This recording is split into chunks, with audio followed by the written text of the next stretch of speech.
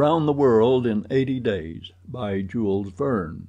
Translated by George Makepeace Towell. Chapter 15, in which the bag of banknotes disgorges some thousands of pounds more. The train entered the station, and Passepartout, jumping out first, was followed by Mr. Fogg, who assisted his fair companion to descend. Phileas Fogg intended to proceed at once to the Hong Kong steamer, in order to get Aouda comfortably settled for the voyage. He was unwilling to leave her while they were still on dangerous ground. Just as he was leaving the station, a policeman came up to him and said, "Mr. Phileas Fogg?" "I am he." "Is this man your servant?" added the policeman, pointing to Passepartout. "Yes." "Be so good, both of you, as to follow me." Mr. Fogg betrayed no surprise whatever. The policeman was a representative of the law, and law is sacred to an Englishman. Passepartout tried to reason about the matter, but the policeman tapped him with his stick, and Mr. Fogg made him a signal to obey. "May this young lady go with us?" asked he.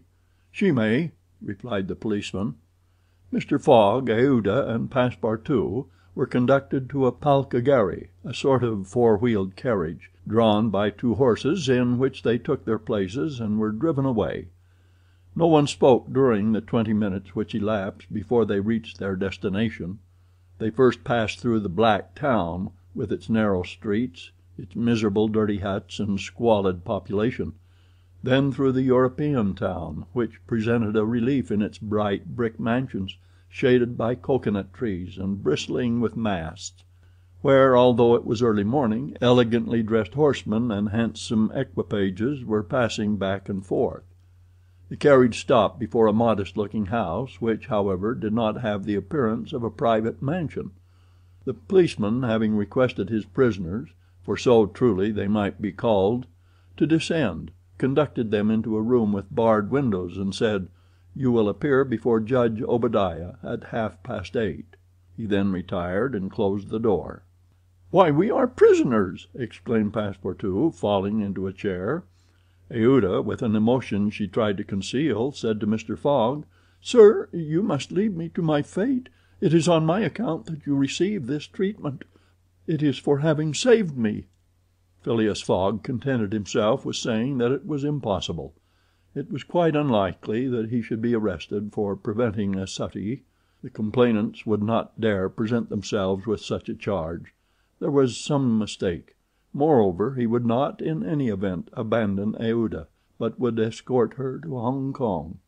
"But the steamer leaves at noon," observed Passepartout nervously. "We shall be on board by noon," replied his master placidly.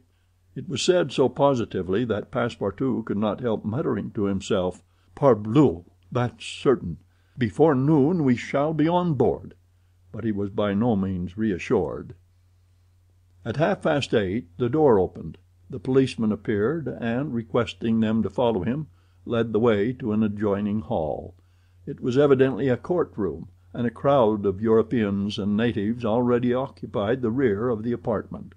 Mr. Fogg and his two companions took their places on a bench opposite the desks of the magistrate and his clerk. Immediately after, Judge Obadiah, a fat, round man, followed by the clerk, entered. He proceeded to take down a wig which was hanging on a nail, and put it hurriedly on his head. "The first case," said he. Then, putting his hand to his head, exclaimed, "This is not my wig."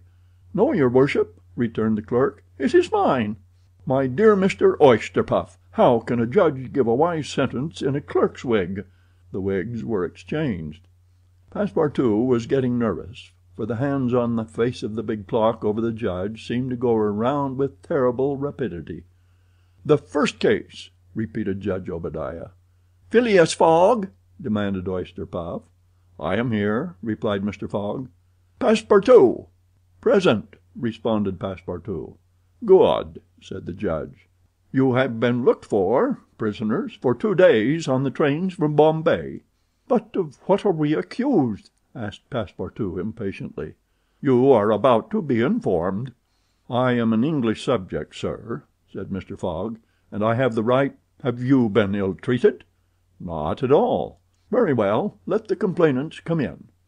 A door was swung open by order of the judge, and 3 Indian priests entered. "That's it," muttered Passepartout.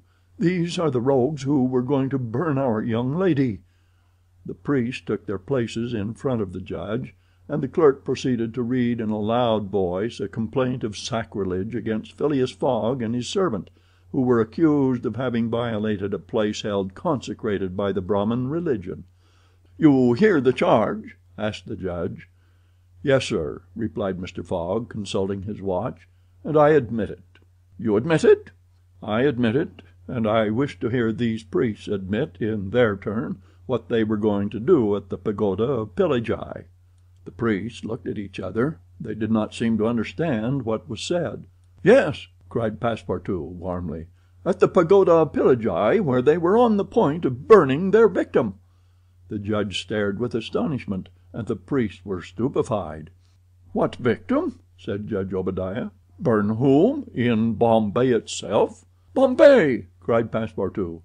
"Certainly. We are not talking of the pagoda of Phileas, but of the pagoda of Malabar Hill at Bombay."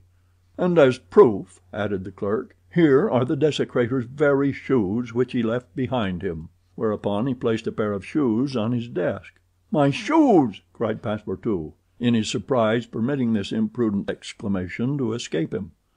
The confusion of master and man, who had quite forgotten the affair at Bombay, for which they were now detained at Calcutta, may be imagined.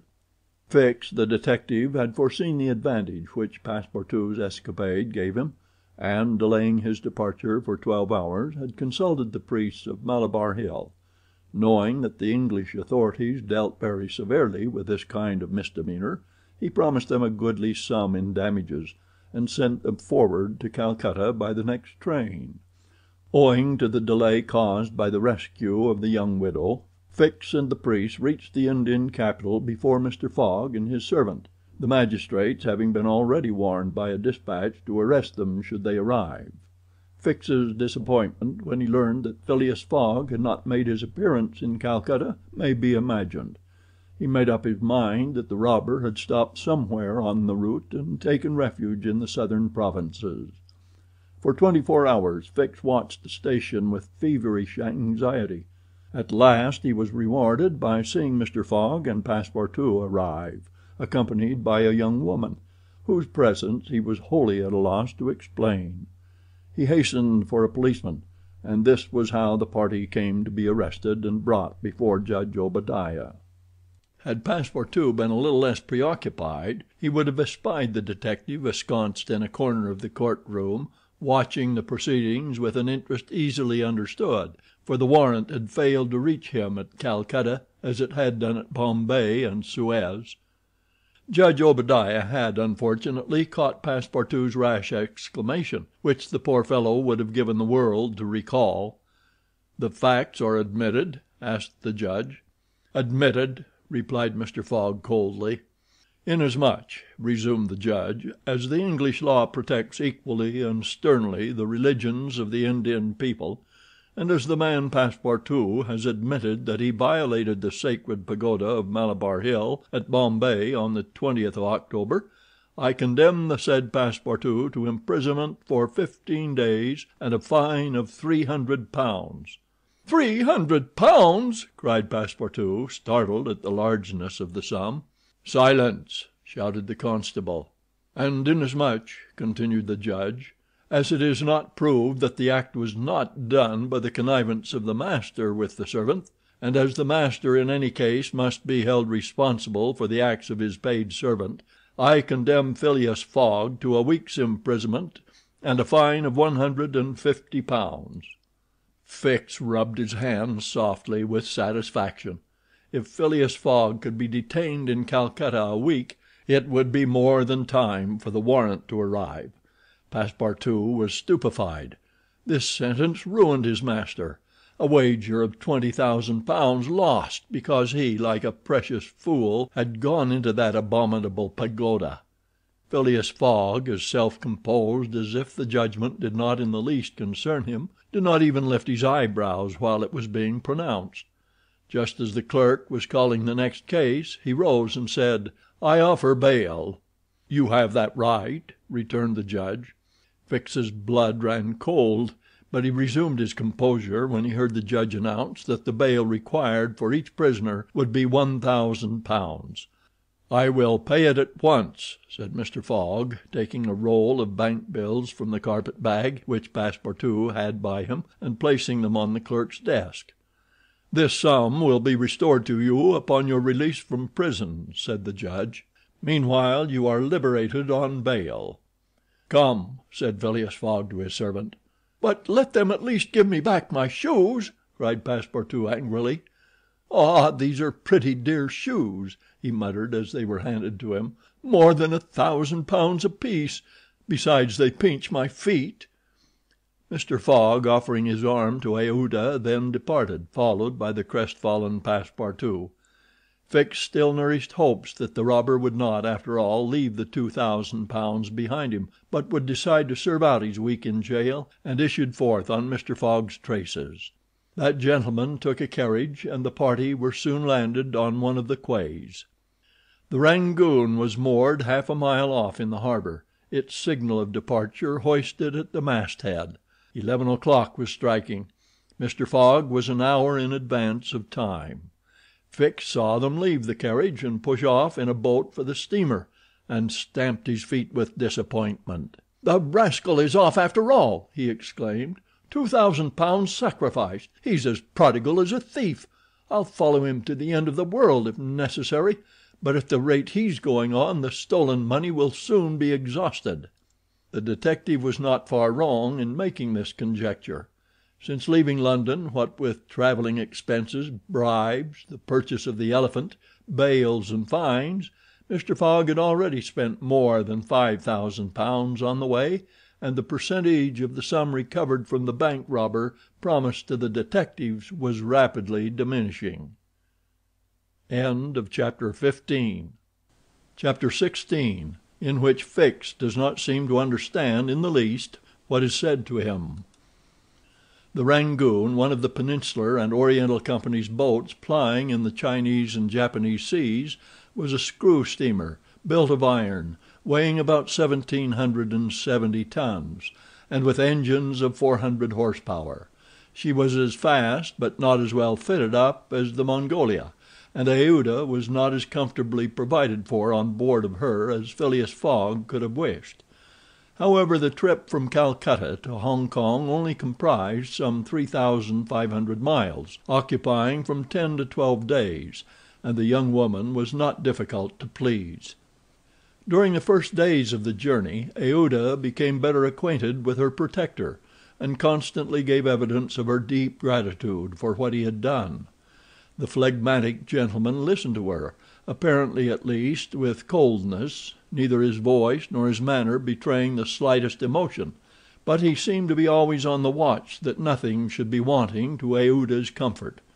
He visited her regularly each day at certain hours, not so much to talk himself as to sit and hear her talk. He treated her with the strictest politeness, but with the precision of an automaton, the movements of which had been arranged for this purpose. Aouda did not quite know what to make of him, though Passepartout had given her some hints of his master's eccentricity, and made her smile by telling her of the wager which was sending him around the world. After all, she owed Phileas Fogg her life, and she always regarded him through the exalting medium of her gratitude. Aouda confirmed the Parsee guide's narrative of her touching history. She did indeed belong to the highest of the native races of India. Many of the Parsee merchants have made great fortunes there by dealing in cotton, and one of them, Sir Jametsi Jejeebhoy, was made a baronet by the English government. Aouda was a relative of this great man, and it was his cousin Jeejee whom she hoped to join at Hong Kong. Whether she would find a protector in him she could not tell, but Mr. Fogg essayed to calm her anxieties and to assure her that everything would be mathematically, he used the very word, arranged.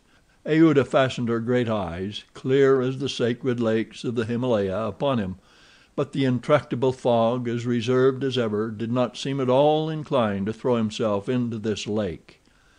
The first few days of the voyage passed prosperously amid favorable weather and propitious winds, and they soon came in sight of the great Andaman, the principal of the islands in the Bay of Bengal, with its picturesque saddle peak, 2,400 feet high, looming above the waters. The steamer passed along near the shores, but the savage Papuans, who are in the lowest scale of humanity, but are not, as has been asserted, cannibals, did not make their appearance. The panorama of the islands as they steamed by them was superb. Vast forests of palms, arix, bamboo, teakwood, of the gigantic mimosa, and the tree-like ferns covered the foreground, while behind the graceful outlines of the mountains were traced against the sky, and along the coast swarmed by thousands the precious swallows whose nests furnish a luxurious dish to the tables of the celestial empire. The varied landscape afforded by the Andaman Islands was soon passed, however, and the Rangoon rapidly approached the Straits of Malacca, which gave access to the China seas. What was Detective Fix, so unluckily drawn on from country to country, doing all this while? He had managed to embark on the Rangoon at Calcutta without being seen by Passepartout, after leaving orders that, if the warrant should arrive, it should be forwarded to him at Hong Kong, and he hoped to conceal his presence to the end of the voyage. It would have been difficult to explain why he was on board without awakening Passepartout's suspicions, who thought him still at Bombay. But necessity impelled him, nevertheless, to renew his acquaintance with the worthy servant, as will be seen. All the detective's hopes and wishes were now centered on Hong Kong, for the steamer's stay at Singapore would be too brief to enable him to take any steps there. The arrest must be made at Hong Kong, or the robber would probably escape him forever. Hong Kong was the last English ground on which he would set foot. Beyond, China, Japan, America offered to Fogg an almost certain refuge. If the warrant should at last make its appearance at Hong Kong, Fix could arrest him and give him into the hands of the local police, and there would be no further trouble. But beyond Hong Kong a simple warrant would be of no avail. An extradition warrant would be necessary, and that would result in delays and obstacles of which the rascal would take advantage to elude justice. Fix thought over these probabilities during the long hours which he spent in his cabin, and kept repeating to himself, "Now, either the warrant will be at Hong Kong, in which case I shall arrest my man, or it will not be there, and this time it is absolutely necessary that I should delay his departure. I have failed at Bombay, and I have failed at Calcutta. If I fail at Hong Kong, my reputation is lost. Cost what it may, I must succeed. But how shall I prevent his departure if that should turn out to be my last resource?" Fix made up his mind that if worst came to worst he would make a confidant of Passepartout and tell him what kind of a fellow his master really was. That Passepartout was not Fogg's accomplice he was very certain. The servant, enlightened by his disclosure, and afraid of being himself implicated in the crime, would doubtless become an ally of the detective. But this method was a dangerous one, only to be employed when everything else had failed. A word from Passepartout to his master would ruin all. The detective was therefore in a sore strait. But suddenly a new idea struck him. The presence of Aouda on the Rangoon, in company with Phileas Fogg, gave him new material for reflection. Who was this woman? What combination of events had made her Fogg's traveling companion? They had evidently met somewhere between Bombay and Calcutta, but where? Had they met accidentally, or had Fogg gone into the interior purposely in quest of this charming damsel? Fix was fairly puzzled. He asked himself whether there had not been a wicked elopement, and this idea so impressed itself upon his mind that he determined to make use of the supposed intrigue. Whether the young woman were married or not, he would be able to create such difficulties for Mr. Fogg at Hong Kong that he could not escape by paying any amount of money. But could he even wait till they reached Hong Kong? Fogg had an abominable way of jumping from one boat to another, and before anything could be effected might get full under way again for Yokohama. Fix decided that he must warn the English authorities, and signal the Rangoon before her arrival. This was easy to do, since the steamer stopped at Singapore, whence there is a telegraphic wire to Hong Kong. He finally resolved, moreover, before acting more positively, to question Passepartout. It would not be difficult to make him talk, and as there was no time to lose, Fix prepared to make himself known. It was now the 30th of October, and on the following day the Rangoon was due at Singapore. Fix emerged from his cabin and went on deck. Passepartout was promenading up and down in the forward part of the steamer. The detective rushed forward with every appearance of extreme surprise, and exclaimed: "You are here on the Rangoon!"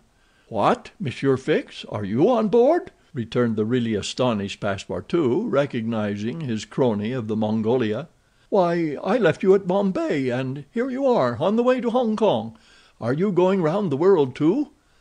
"No, no," replied Fix. "I shall stop at Hong Kong, at least for some days." "Hm," said Passepartout, who seemed for an instant perplexed. "But how is it I have not seen you on board since we left Calcutta?" "Oh, a trifle of seasickness. I've been staying in my berth. The Gulf of Bengal does not agree with me as well as the Indian Ocean. And how is Mr. Fogg?" "As well and as punctual as ever. Not a day behind time. But, Monsieur Fix, you don't know that we have a young lady with us." "A young lady?" replied the detective, not seeming to comprehend what was said. Passepartout thereupon recounted Aouda's history, the affair at the Bombay Pagoda, the purchase of the elephant for £2,000, the rescue, the arrest, and sentence of the Calcutta court, and the restoration of Mr. Fogg and himself to liberty on bail. Fix, who was familiar with the last events, seemed to be equally ignorant of all that Passepartout related, and the latter was charmed to find so interested a listener. "But does your master propose to carry this young woman to Europe?" "Not at all. We are simply going to place her under the protection of one of her relatives, a rich merchant at Hong Kong." "Nothing to be done there," said Fix to himself, concealing his disappointment. "A glass of gin, Mr. Passepartout?"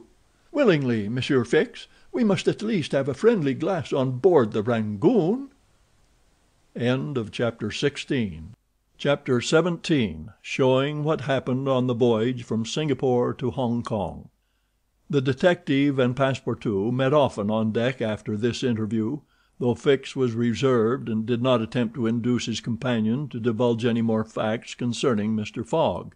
He caught a glimpse of that mysterious gentleman once or twice, but Mr. Fogg usually confined himself to the cabin, where he kept Aouda company, or, according to his inveterate habit, took a hand at whist.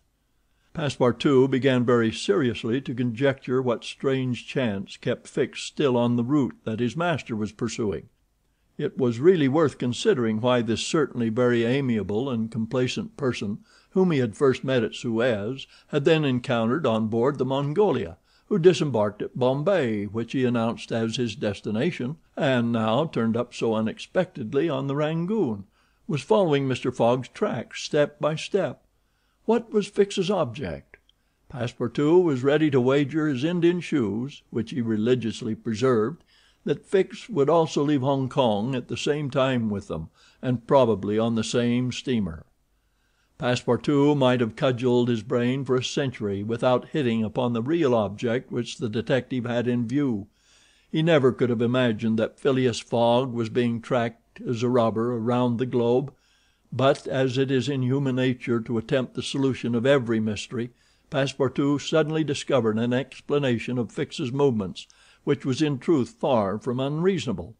Fix, he thought, could only be an agent of Mr. Fogg's friends at the Reform Club, sent to follow him up, and to ascertain that he really went round the world as had been agreed upon. "It's clear," repeated the worthy servant to himself, proud of his shrewdness. "He's a spy sent to keep us in view. That isn't quite the thing, either, to be spying Mr. Fogg, who is so honorable a man. Ah, gentlemen of the Reform, this shall cost you dear." Passepartout, enchanted with his discovery, resolved to say nothing to his master, lest he should be justly offended at this mistrust on the part of his adversaries; but he determined to chaff Fix, when he had the chance, with mysterious allusions, which, however, did not betray his real suspicions. During the afternoon of Wednesday, 30th October, the Rangoon entered the Strait of Malacca, which separates the peninsula of that name from Sumatra. The mountainous and craggy islets intercepted the beauties of this noble island from the view of the travelers. The Rangoon weighed anchor at Singapore the next day at 4 a.m. to receive coal, having gained half a day on the prescribed time of her arrival. Phileas Fogg noted this gain in his journal, and then, accompanied by Aouda, who betrayed a desire for a walk on shore, disembarked. Fix, who suspected Mr. Fogg's every movement, followed them cautiously, without being himself perceived, while Passepartout, laughing in his sleeve at Fix's manoeuvres, went about his usual errands. The island of Singapore is not imposing in aspect, for there are no mountains, yet its appearance is not without attractions. It is a park checkered by pleasant highways and avenues. A handsome carriage drawn by a sleek pair of New Holland horses carried Phileas Fogg and Aouda into the midst of rows of palms with brilliant foliage, and of clove trees, whereof the cloves form the heart of a half-open flower. Pepper plants replaced the prickly hedges of European fields. Sago bushes, large ferns with gorgeous branches varied the aspect of this tropical clime, while nutmeg trees in full foliage filled the air with a penetrating perfume. Agile and grinning bands of monkeys skipped about in the trees, nor were tigers wanting in the jungles. After a drive of 2 hours through the country, Aouda and Mr. Fogg returned to the town, which is a vast collection of heavy-looking, irregular houses surrounded by charming gardens rich in tropical fruits and plants, and at 10 o'clock they re-embarked, closely followed by the detective who had kept them constantly in sight. Passepartout, who had been purchasing several dozen mangoes, a fruit as large as good-sized apples, of a dark brown color outside and a bright red within, and whose white pulp melting in the mouth affords gourmands a delicious sensation, was waiting for them on deck. He was only too glad to offer some mangoes to Aouda, who thanked him very gracefully for them. At 11 o'clock the Rangoon rode out of Singapore harbor, and in a few hours the high mountains of Malacca, with their forests inhabited by the most beautifully furred tigers in the world, were lost to view. Singapore is distant some 1,300 miles from the island of Hong Kong, which is a little English colony near the Chinese coast. Phileas Fogg hoped to accomplish the journey in 6 days, so as to be in time for the steamer which would leave on the 6th of November from Yokohama, the principal Japanese port. The Rangoon had a large quota of passengers, many of whom disembarked at Singapore, among them a number of Indians, Ceylonese, Chinamen, Malays, and Portuguese, mostly second-class travelers. The weather, which had hitherto been fine, changed with the last quarter of the moon. The sea rolled heavily, and the wind at intervals rose almost to a storm, but happily blew from the southwest, and thus aided the steamer's progress. The captain, as often as possible, put up his sails, and under the double action of steam and sail the vessel made rapid progress along the coasts of Annam and Cochin China. Owing to the defective construction of the Rangoon, however, unusual precautions became necessary in unfavorable weather, but the loss of time which resulted from this cause, while it nearly drove Passepartout out of his senses, did not seem to affect his master in the least. Passepartout blamed the captain, the engineer, and the crew, and consigned all who were connected with the ship to the land where the pepper grows. Perhaps the thought of the gas which was remorselessly burning at his expense in Savile Row had something to do with his hot impatience. "You are in a great hurry, then," said Fix to him one day, "to reach Hong Kong?" "A very great hurry." "Mr. Fogg, I suppose, is anxious to catch the steamer for Yokohama?" "Terribly anxious." "You believe in this journey round the world, then?" "Absolutely. Don't you, Mr. Fix?" I don't believe a word of it."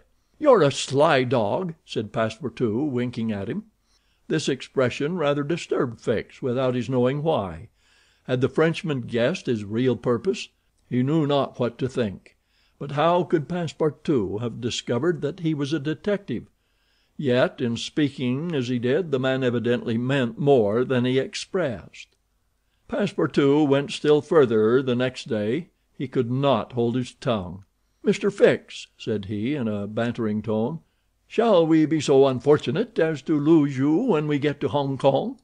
"Why," responded Fix, a little embarrassed, "I don't know. Perhaps—" "Ah, if you would only go on with us! An agent of the Peninsular Company, you know, can't stop on the way. You were only going to Bombay, and here you are in China. America is not far off, and from America to Europe is only a step." Fix looked intently at his companion, whose countenance was as serene as possible, and laughed with him; but Passepartout persisted in chaffing him by asking him if he made much of his present occupation. "Yes and no," returned Fix. "There is good and bad luck in such things; but you must understand that I don't travel at my own expense." "Oh, I am quite sure of that," cried Passepartout, laughing heartily. Fix, fairly puzzled, descended to his cabin and gave himself up to his reflections. He was evidently suspected. Somehow or other the Frenchman had found out that he was a detective, but had he told his master? What part was he playing in all this? Was he an accomplice or not? Was the game then up? Fix spent several hours turning these things over in his mind, sometimes thinking that all was lost, then persuading himself that Fogg was ignorant of his presence, and then undecided what course it was best to take. Nevertheless, he preserved his coolness of mind, and at last resolved to deal plainly with Passepartout. If he did not find it practicable to arrest Fogg at Hong Kong, and if Fogg made preparations to leave that last foothold of English territory, he, Fix, would tell Passepartout all. Either the servant was the accomplice of his master, and in this case the master knew of his operations and he should fail, or else the servant knew nothing about the robbery, and then his interest would be to abandon the robber. Such was the situation between Fix and Passepartout. Meanwhile Phileas Fogg moved about above them in the most majestic and unconscious indifference. He was passing methodically in his orbit around the world, regardless of the lesser stars which gravitated around him. Yet there was nearby what the astronomers would call a disturbing star, which might have produced an agitation in this gentleman's heart. But no, the charms of Aouda failed to act, to Passepartout's great surprise, and the disturbances, if they existed, would have been more difficult to calculate than those of Uranus, which led to the discovery of Neptune. It was every day an increasing wonder to Passepartout, who read in Aouda's eyes the depths of her gratitude to his master. Phileas Fogg, though brave and gallant, must be, he thought, quite heartless. As to the sentiment which this journey might have awakened in him, there was clearly no trace of such a thing, while poor Passepartout existed in perpetual reveries. One day he was leaning on the railing of the engine room, and was observing the engine, when a sudden pitch of the steamer threw the screw out of the water. The steam came hissing out of the valves, and this made Passepartout indignant. "The valves are not sufficiently charged," he exclaimed. "We are not going. Oh, these English! If this was an American craft we should blow up perhaps, but we should at all events go faster." Chapter 17